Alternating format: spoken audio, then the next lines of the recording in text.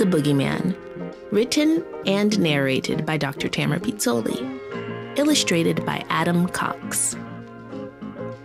John C. Boogey was a regular guy who did regular things. He drank coffee out of his favorite mug every morning while he read the paper. He walked his 3 kids to school with their dog Cecilia, and he went to work as a shoe salesman during the day.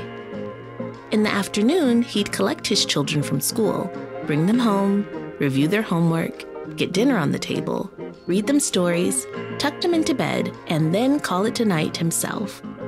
That was his routine, day in and day out. The only lively areas of Mr. Boogie's day were his 3 lovely children. Well, he thought they were lovely. Anyone else who came in contact with them thought they were absolute terrors. That included their teachers and their babysitter.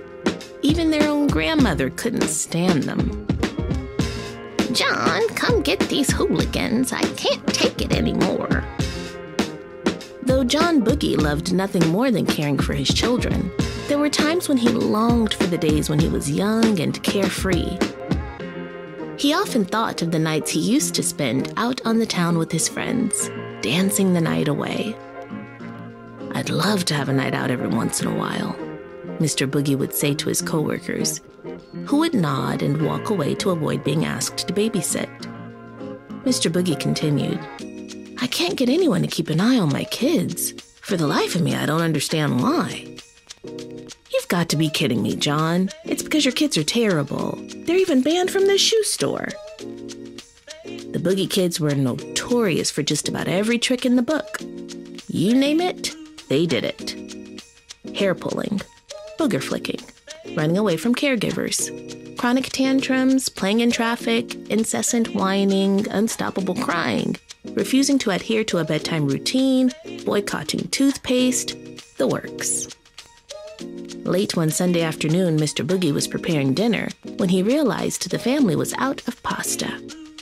"Kids," he shouted from the kitchen, "I'm running to the corner store for a second. I want you to mind your manners and behave while I'm gone. I'll be back in a jiffy." The kids all nodded, but as soon as they heard the front door close, it was business as usual. When Mr. Boogey returned, he could barely believe his eyes.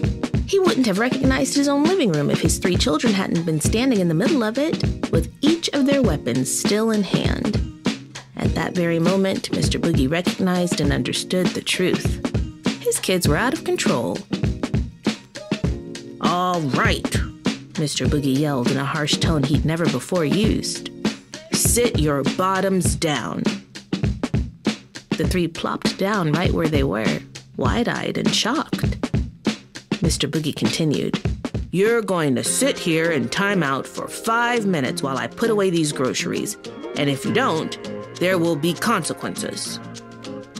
Mr. Boogey wasn't in the kitchen for 10 seconds before he heard loud snickers followed by the sound of flapping wings. He ran into the living room just in time to witness his youngest child screeching, "Be free!" She'd taken the family's pet parrot, Arlene, out of the cage and released it out of their apartment window to the high heavens. "That does it," shouted Mr. Boogey. "No more Mr. Nice Guy. You all will regret this, mark my words."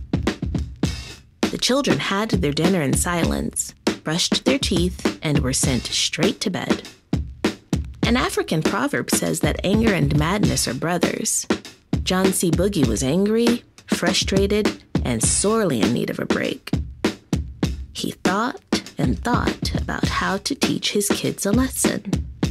Not long after, Mr. Boogey had a bright idea. He made a decision to let it all out.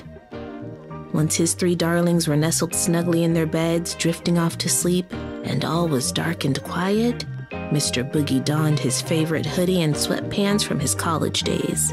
He decided to bust a move.